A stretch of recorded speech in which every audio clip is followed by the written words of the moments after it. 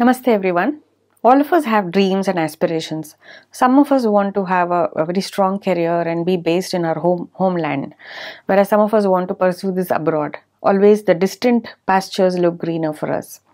So we always have aspirations. Oh, I want to go to the US. Oh, I want to settle in Europe. I want to be in Singapore. Especially for Indians, they are very, very aspirational. Many of them have these dreams and goals. They feel they can do a lot more better if they're abroad, and they can lead a more luxurious life, make their dreams come true, and maybe fulfill their commitments in India, the financial commitments, I mean. So different people have different thought patterns, and yeah, nothing is right or wrong. It's all our calling that we have.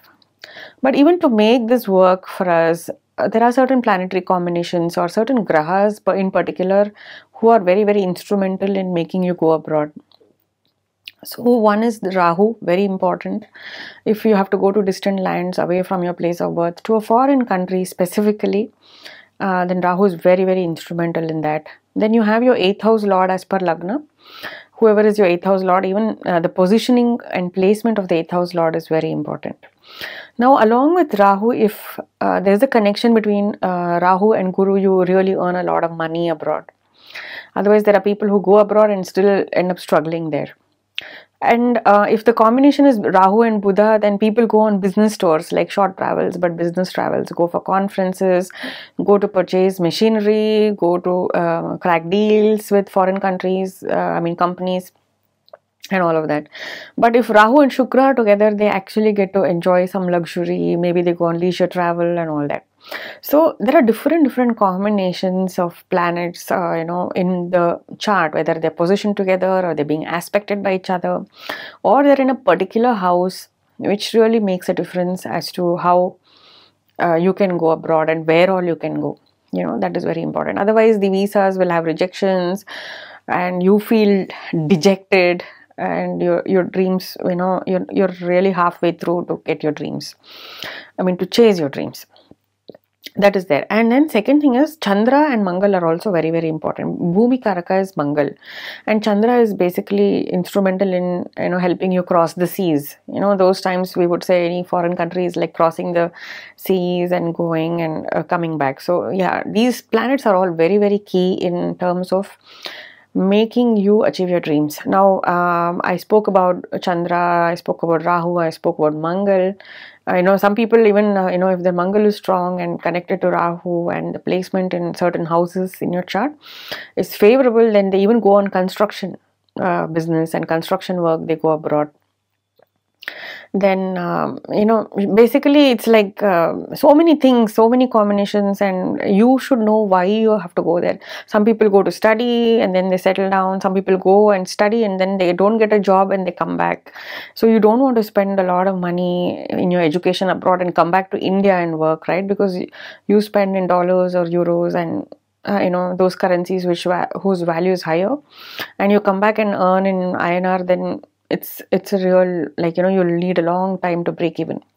So before you even plan your career that way or your education, you need to consult a good astrologer who can tell you what are your strengths, what are your weaknesses, what are the opportunities you can bank on, and what is it that you need to avoid. And when is a good time to do that? Are the transits favorable for you? Because transits are very crucial.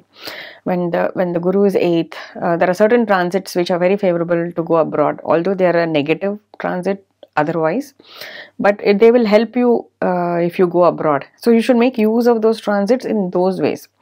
So it may not be good in certain things, but it will be very good for something else. We always say, one man's food is another man's poison. That's how it is. If a transit has a negative impact for certain things, it will still give you a positive impact for something else. So you need to bank on that. So apart from the planets who are responsible for you taking you away from your place of birth or abroad, there is another thing that is considered, which is like are the planets in the Vayu Tattva Rashi or Agni Tattva Rashi or watery sign. We need to see all of that to even figure out, okay, what is the prospect for you to go abroad. So if they are in the Vayu Tattva Rashis, then the prospects are very high. So like that. So there are certain things which are very astrologically technical, but they help us and they guide us as to, okay, they are the pointers we should consider before making a decision. And if the outcome is that it's not a wise decision to go, it's better not to go, because then if you go there also, not that you're going to improve in any way, and you'll end up coming back after a few years of struggle.